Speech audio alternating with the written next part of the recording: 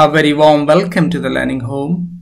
In this video, we are going to discuss search box in Microsoft Word. And before I start the discussion, I'd like to bring to your notice that I'm using Microsoft 365, which is the latest version as of now. So let's begin with what is search box in Microsoft Word. It is a very user-friendly feature in Word.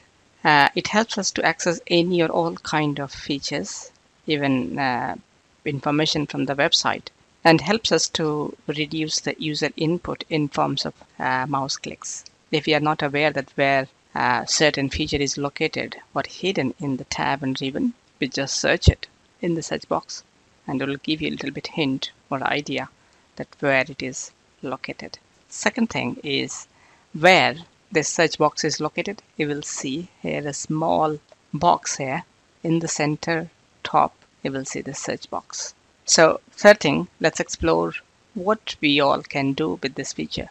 So I'm going to show you something. Suppose I want to increase the font size and I don't want to go here, or I don't know that this is located here. I will just go search font and you will see it is asking font size. I can change from here itself. If you want to increase the font color, then you will see option here itself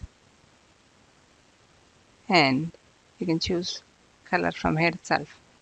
Suppose if you want to read aloud, just type it there.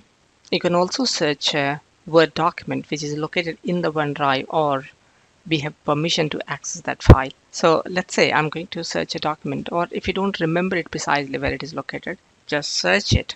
Like here I'm searching Learning Home, and it is going to suggest me that there is a file name. Is this file you're looking for? Yes, I'm looking for this file, and it is also giving me a hint. It's modified on so on so it. Just click it there. It will open up.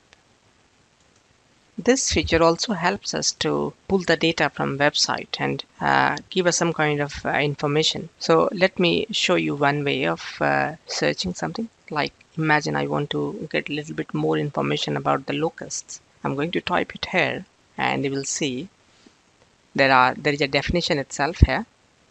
And first option is the find in documents. In this document, there are a lot of the word itself, locust. So let me show you that one first also. When you click it, you will see there are multiple words in this article itself. So imagine we are not interested in that one. We want to get the data from the websites. So just click more search results for locusts, and you will see there is another box appeared on the right hand side, and you will see first is some kind of knowledge, some kind of information taking from the sources like Wikipedia. It is also showing a lot of information. This is all about all results. If you want to get a specific results, so imagine we want to open files. So just click files. There is no document with the file name locust. We are going to the web, and you will see again a lot of information is shown from the website. It is all about the locust, where locust is quite common, is a keyword in all the searches. You can also find the pictures. So just select the pictures, and you will see it is showing multiple pictures with the help of Bing searches. You can also find some kind of help option, which you have to click it here, and unfortunately there is no help option available for this keyword. Let's look at some of the example where we can get some kind of help from this search box. So let's imagine I'm typing a word called learning, and when we type it, you will see there is a 10 results get help on. Find the document.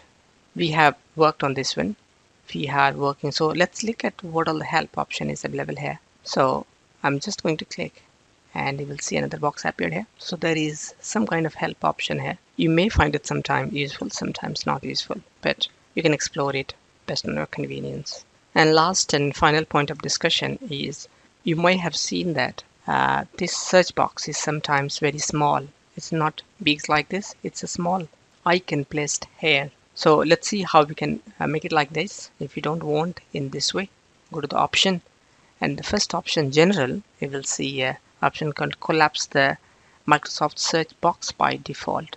If you check it there, it will become smaller like this, and when you press it, it will appear. One more point to note that there is a shortcut called Alt+Q to activate this search bar. If you want to bring it to the normal, you have to go back again to the same option and you have to uncheck this option. So with this, we have come to an end of the discussion and hope it has given you a little bit of understanding about the power of search box in Microsoft Office 365. How you have found the video, please do write in the comment section. And if you have liked it, please do like and share. For more videos, please do subscribe and press the bell icon so that you will be notified about the upcoming videos. With this, I will say goodbye and see you soon.